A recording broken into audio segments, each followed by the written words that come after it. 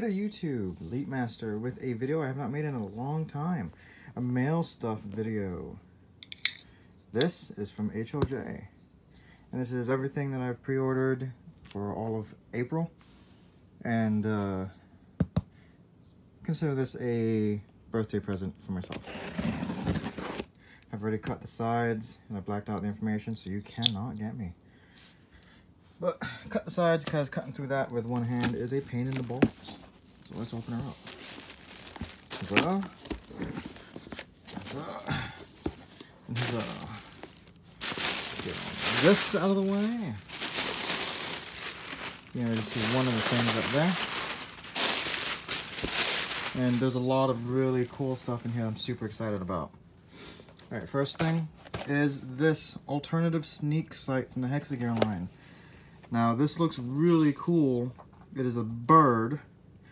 But funnily enough, I was looking at images of this on Instagram, and it's all one color. That is all dark gray. Come on, Kodo. But I'll make a video of this. We'll show that off, because it is still really cool looking, even if it's only in one color. Onto the side you go, and onto the floor. I also have this. It is a bike. The alternative Cross Rider, Force color version. Also from Hexagear, this is just a bike.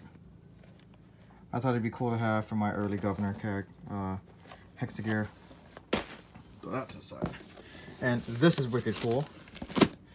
It is, what's it, Ninja Senshi Tobikage Volume 1. So we've got the Lion Bro. I don't know anything about this series. I'll put that out into the open right now. All I know is that is a badass robot, and it's a lion. He's not a tiger, it's a lion. And a Ninja Bro. So robot, ninja, and lion. Why wouldn't I get that? So that's the Super Mini Plow line. We have the Real Grade Force Impulse. Fantastic. We have the Cross Silhouette Gundam Barbatos Lupus Rex, which is promising to be my favorite Cross Silhouette kit. We have the next volume of Anima Gear. These are neat little candy toys of sorts. This one. We have those two guys. Can't really tell that way. We also have an alternate color of one of them, a gorilla, and a turtle. So that's gonna be very fun to build, very interesting to play with. I got a couple of Kodo weapon sets. These rifles. Looking at those handles, this might be too big for my 30-minute mission kits, but I'm sure I'll have some fun with these. Ooh, molded in 2 colors. Very fun. Very rare you get a weapon set from Kodo that's molded in more than one color. And this is a bit of a spoiler, but I've got both of the colored armor sets for the brand new 30-minute missions, Rabiot, orange, and white versions. These are the new, whatever faction the Alto's from, like the new version. It looks a lot bulkier. I'm really loving this. Oh, look at that name. Beam Shotgun. Alright, it's the best thing ever. Yeah, this is an improvement.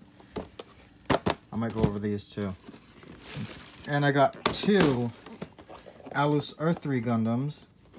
One's to build as the Earth 3, and the other one's to have the core Gundam for the fake new weapon system that it's gonna get, because Bandai has decided to hurt all of us with their greed, and especially me, because I'm definitely falling for it by only releasing the armor and weapons without a core Gundam, which is sad because that's the exact same strategy they're using for the entire new Core Gundam 2, and I'm definitely gonna buy into it.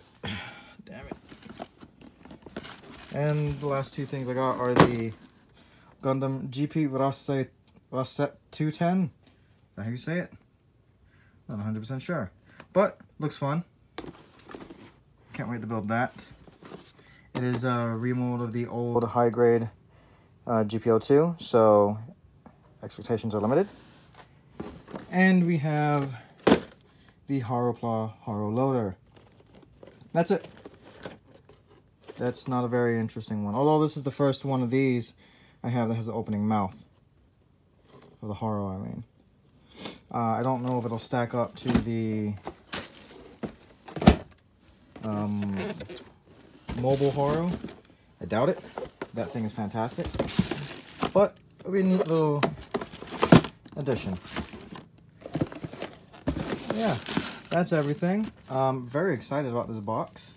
Don't know what I'm going to build first. Probably one of these Rab Yachts and the armor sets. But everything in here looks great. I can't wait to build everything. And man, this is going to be a fun box to play with. I'll see y'all in the next video.